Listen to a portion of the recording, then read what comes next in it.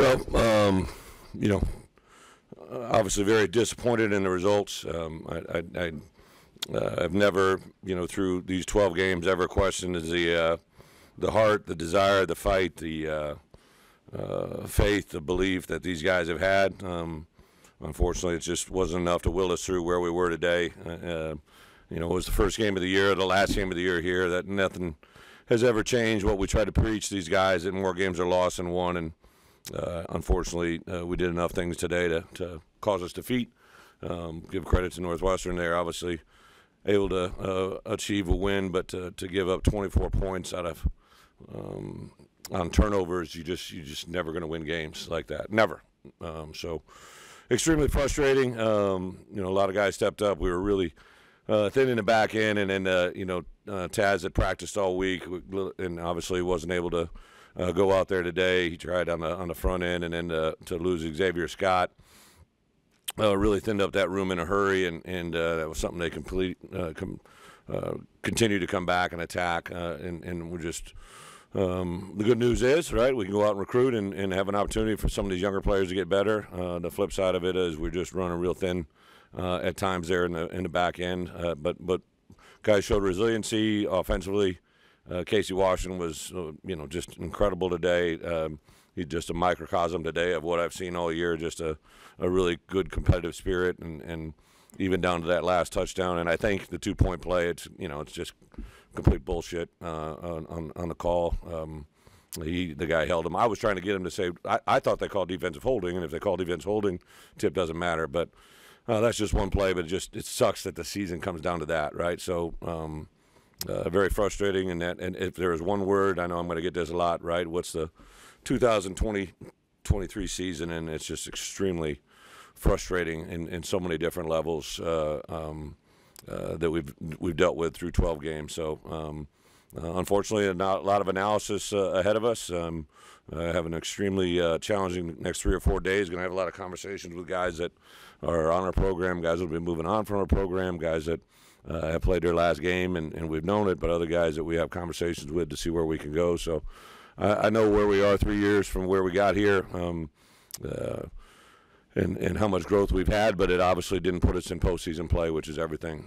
So I'm frustrated, but it's not lost on a lot of good young players that got better, a lot of old players that put in a lot of good work, effort, and time to help us change this environment, and hopefully going to get us on a track to move forward in the future. But sorry, disappointed. I thought there was a good crowd out there today. For those that showed up, I appreciate it. You were there till the end, and unfortunately we weren't able to get it. So with that, open up for questions. Injury-wise, I really don't know anything about anything other than Xavier will have an MRI tomorrow. Keith re-aggravated his ankle injury that was there. Taz had a pre-existing injury from last week that he practiced all this week, but obviously wasn't able to go today. You have that frustrating year, some execution errors. How do you as a staff evaluate your staff, yourself, and all those things? Yeah, obviously it starts with head coach evaluation, right? Like I really got to sit back and this week by NCAA rules we can't go out until Friday, so it really does build in a nice little window of time here. For me as a head coach to evaluate what I can do better and how I can evaluate and make our staff better, and then that gets into roster evaluation, really find out what you're working with, because there's really usually a group of, back in when I started 15 years ago as a head coach, you kind of knew the lay of the land, who was coming back, who wasn't coming back. But today's world with portal and grad transfers and COVID still's got 2 years of working through, right? There's a lot of uncertainty with your roster, had 3 official visitors on there today. The flip side of what today bring is I think you could sit and watch us and say, hey, these guys need some help at certain positions, and in a weird sort of way, that's a positive for your program. Just defensively, what do you feel like were the biggest shortcomings for you guys today? Today? Yeah. Yeah, I think without today, just ball security, right? They scored 24 points off of, I believe, 1 turnover, 1 interception. Then that last interception where they turned over the ball in the red area, those completed for 10 points, if I'm not mistaken. And then off of special teams, they got 14 points. Obviously, the punt return that was muffed, and then the kickoff return that ball is like inexcusable. We got to do a better job when we're in traffic. I think we can definitely shore up the essence of the idea of how much more we got to be secure with the football. Defensively, though, like, are there any common threads that you saw pop up week over week that were bigger concerns? Yeah, well, again, I think our defense is based off of basically two coverages. We play a lot of man and a lot of variations of two, and it's no surprise we've been through 3 years of this now, so we got to adapt and mold and adjust to what we do and what we don't do well.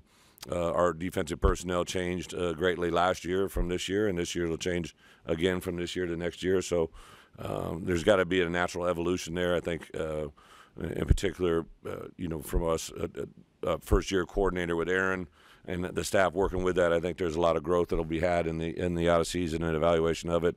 Obviously, on offense, Barry's been through 2 years of this. I know that. Luke was playing some pretty good football before he got knocked out of there. So the growth and evolution of him, but also, if I had everything back, I probably would have taken 2 or 3 more. We just got extremely thin in the offensive line early in the year, and we got to keep in mind that I think you're always going to need 12 players entering the year that you feel like you can play good football with. For sure, 7 to 8 starters that you just got to feel good that they're going to be able to play the majority of the snaps and feel comfortable in the O-line. And I just know I don't think we were quite there yet to start the year, and we got to get there. What's coming off the year you had last year, not making the postseason this year? Tell me, what did that mean you had? Well, it's extremely frustrating. I thought we had a lot of good players that deserved an opportunity to play another game, and obviously for you, for the fan base, and everything else, postseason play is something that we want to be more of the norm, right, than the exception. And I know Johnny said last week on Tuesday, or whenever he got interviewed, that he wouldn't be going into postseason play. Well, that's been going on in college football for 10 years. It's just new to Illinois, right? And last year we saw it for the first time, so that's why there's probably such a reaction. But I think we were, like I said, 5-3 in one-score games, and in those 3 games, if you look at Wisconsin, Iowa, and this one, are games that we just have to find a way to win those games, right? Like win the 5 that we won. But we got to win these 3 that are winnable and do a better job in the close and just be cleaner with the football, execute in prime moments, and really literally get down to I lost a Rose Bowl because we couldn't execute a 2-point play, and in reality, I think here at the end of the year today, right, we convert that last 2-point play, and I have a really strong feeling we go into overtime, something good would have happened. So it gets down to those one specific moments in time, and we got to be able to achieve or fail. I heard you correctly on the radio that you were thinking about making a swap at quarterback, and then you didn't. But it seemed like John really didn't. Yeah, well, there was actually a play where John, I thought he was dinged. If you remember, there was a play that the ball got snapped, and he tried to go forward, and then right after that, things didn't go well. So I just want to make sure. Had a doctor check him out. I don't think there's anything there, but sometimes you just feel like you want to help someone in a moment, right? Get it out, and but John's just a great competitor, and. I didn't want to, he did then make a couple nice throws and do some things. So never really came to a point where we made any decision to try and do it, but it was definitely in the back of my mind.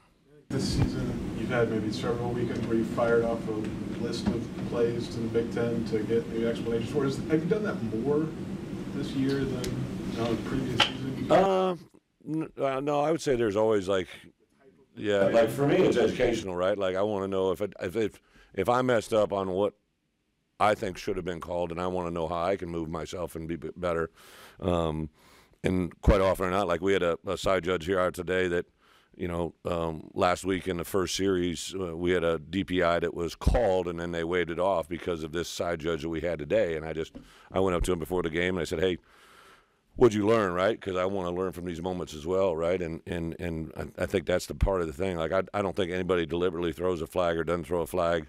But today, we failed to execute a 2-point play because Casey was getting taken to the ground before the ball was even thrown. So that affects the game. Like I know for me, like we're on this rules committee and all this stuff. Like these things can be avoided. Like just go look at that. Like that's a game-changing play. To me, they should take that upstairs. I think it was just an incorrect. I think the ref saw, or whoever saw it, he saw there was a DPI, but I think he was thinking it was the hold and then the tip ball. Well, if it's a defense hold, the tip doesn't happen. You can easily see it on replay. I saw it in the locker room, and I saw it here. That's the incorrect call, and unfortunately, we got to end our season, but the positive side is hopefully that can be corrected in the future. Their last drive before halftime, did you do anything differently schematic-wise on The very last drive, the one they scored on? Yeah. Obviously, we scored on the DPI, on our defensive interception, and got it back. I think with the first 3 snaps, we had a personnel grouping out there that I don't know if it was exactly what we wanted to have, right? And then they got themselves down there on the 20-yard line, and we didn't have we had one timeout, but I believe we had one timeout. I couldn't sub in the personnel grouping. So, again, I think it's just part of growth right there. We had, I believe, 5 end-of-halves this year that ended in touchdowns or 3-point plays, and some of those games we won, some of them we lost. Obviously, today we ended up losing it, and that was, 7 points right there. That in conjunction with, if you just do the math, right, that's 7 points there, 24 points off turnovers. That's 31 of 45 points, like in a game that's scored by 1. It's just extremely frustrating, but one that I think we can't change. Brent, I'm sorry, but early in the game when it was the intentional grounding that wasn't flagged, were you Correct. actually told that wasn't reviewable? Or I knew it wasn't reviewable. I used a timeout because the guy on my sideline told me something that I think if he told the white hat, he would have changed the call.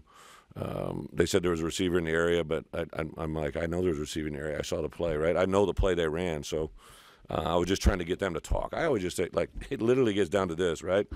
Communication is the key to success, and it's also usually one of the biggest reasons for failure. And there are so many times where I want people to talk, because if they talk, they would be able to communicate what they both said to me, and then they'll change their call, right? And there's been so many things like that. It's just like, I get it. We got to be better and got to be able to overcome it. But those are huge moments, right? Like that 2-point play is like it's our season is done or it's moving forward, right? And extremely frustrating. Guys put in a bunch of hours, man, to have your season like come down to something where they could just talk to one another. I mean, it's already been. Anybody go watch the play, it's like it's real, like, and now we stay home, right? So we got to be better to overcome those moments. Thank you, guys. Yep. Thank you guys for everything all year.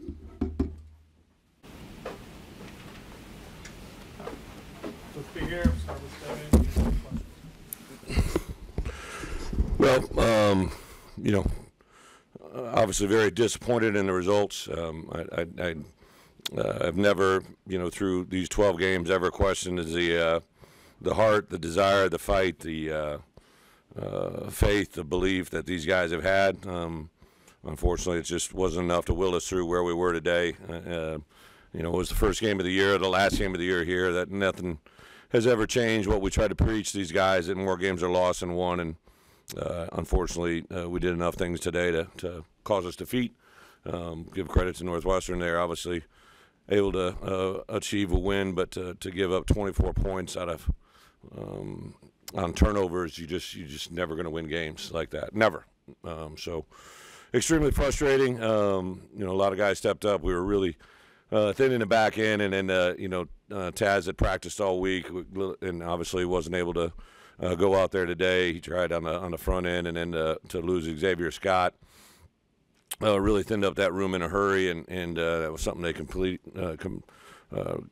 to come back and attack. And we're just the good news is, right, we can go out and recruit and have an opportunity for some of these younger players to get better.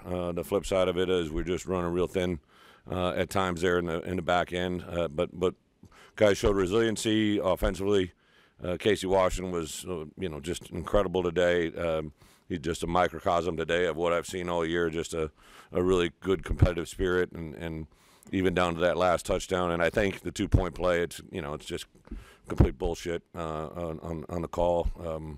The guy held him. I was trying to get him to say, I thought they called defensive holding, and if they call defensive holding, tip doesn't matter. But that's just one play, but it sucks that the season comes down to that, right? So very frustrating. And if there is one word, I know I'm going to get this a lot, right? What's the 2020-23 season? And it's just extremely frustrating in so many different levels that we've dealt with through 12 games. So unfortunately, not a lot of analysis ahead of us. Have an extremely challenging next 3 or 4 days. Going to have a lot of conversations with guys that are on our program, guys that will be moving on from our program, guys that have played their last game, and we've known it, but other guys that we have conversations with to see where we can go. So I know where we are 3 years from where we got here. And how much growth we've had, but it obviously didn't put us in postseason play, which is everything. So I'm frustrated, but it's not lost on a lot of good young players that got better, a lot of old players that put in a lot of good work, effort, and time to help us change this environment, and hopefully going to get us on a track to move forward in the future. But sorry, disappointed. I thought there was a good crowd out there today. For those that showed up, I appreciate it. You were there till the end, and unfortunately we weren't able to get it. So with that, open up for questions. Injury-wise, I really don't know anything about anything other than Xavier will have an MRI tomorrow. Keith re-aggravated his ankle injury that was there.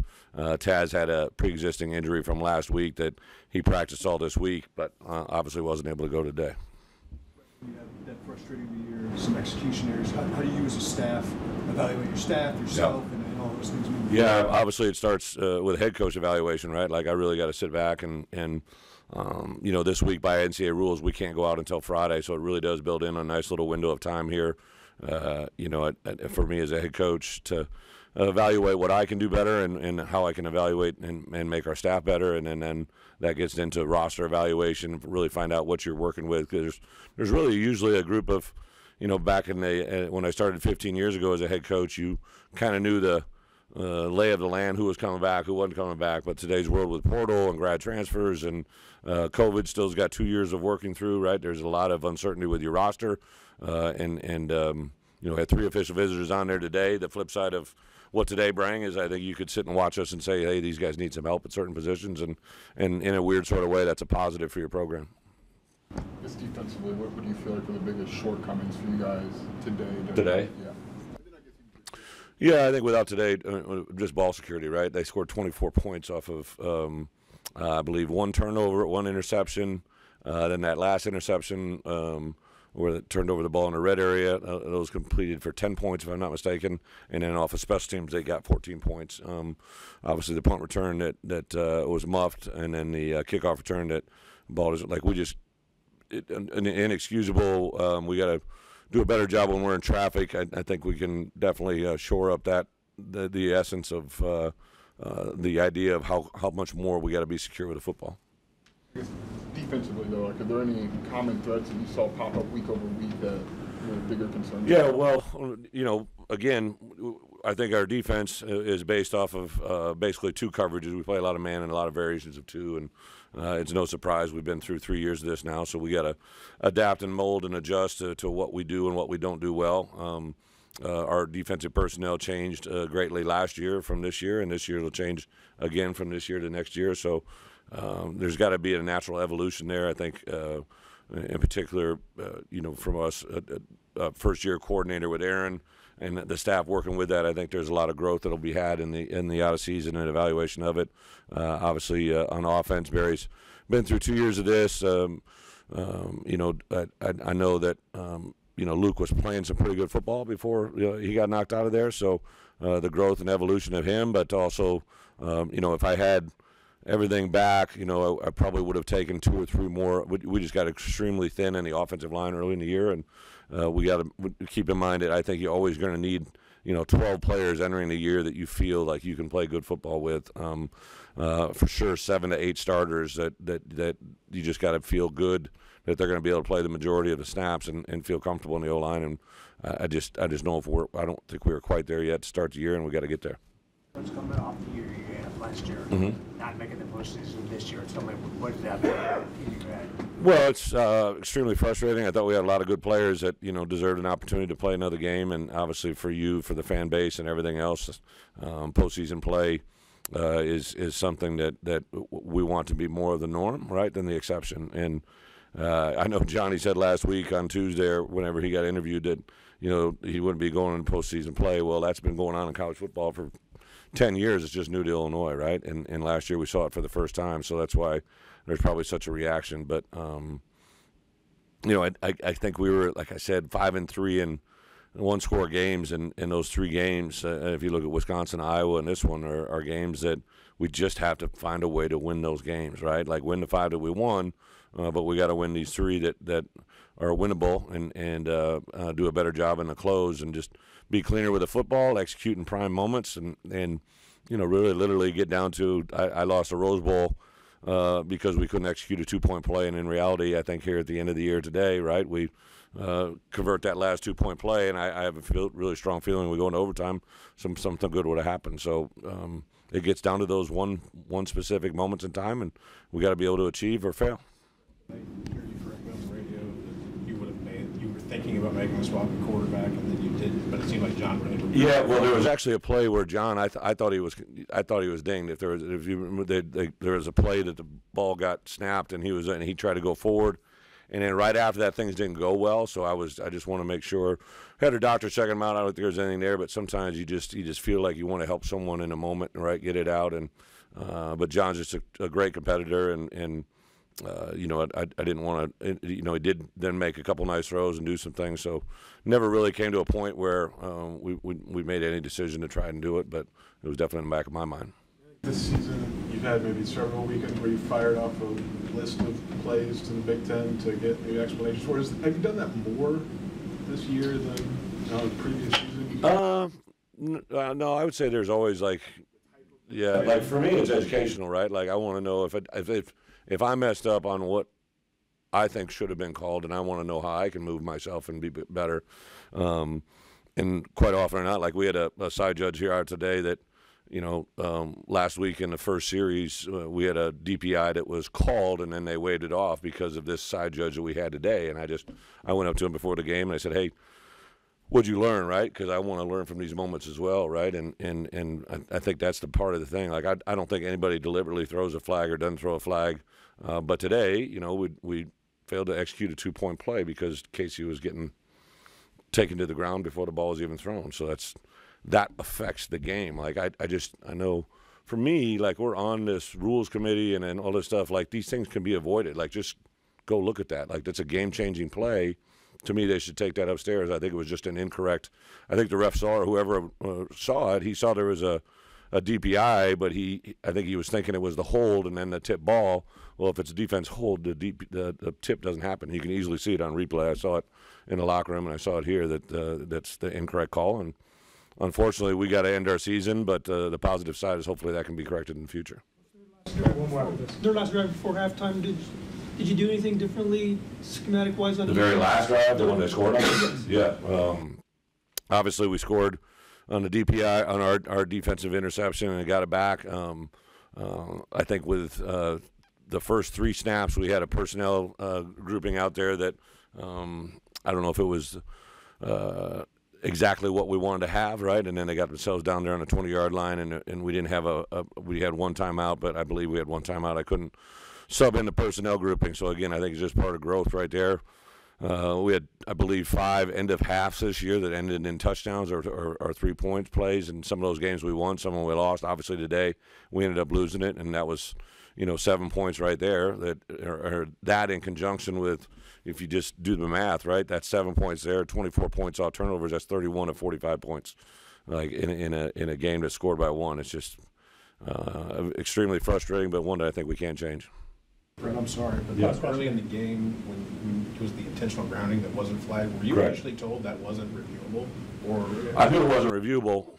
I used a timeout because the guy on my sideline told me something that I think if he told the white hat, he would have changed the call. They said there was a receiver in the area, but I'm like, I know there's a receiver in the area. I saw the play, right? I know the play they ran, so I was just trying to get them to talk. I always just say, like, it literally gets down to this, right? Communication is the key to success, and it's also usually one of the biggest reasons for failure. And there are so many times where I want people to talk, because if they talk, they would be able to communicate what they both said to me, and then they'll change their call, right? And there's been so many things like that. It's just like, I get it. We got to be better and got to be able to overcome it. But those are huge moments, right? Like that 2-point play is like it's our season is done or it's moving forward, right? And extremely frustrating. A guy's put in a bunch of hours, man, to have your season like come down to something where they could just talk to one another. I mean, it's already been. Anybody go watch the play, it's like it's real. Like, and now we stay home, right? So we got to be better to overcome those moments. Thank you, guys. Yep. Thank you guys for everything all year.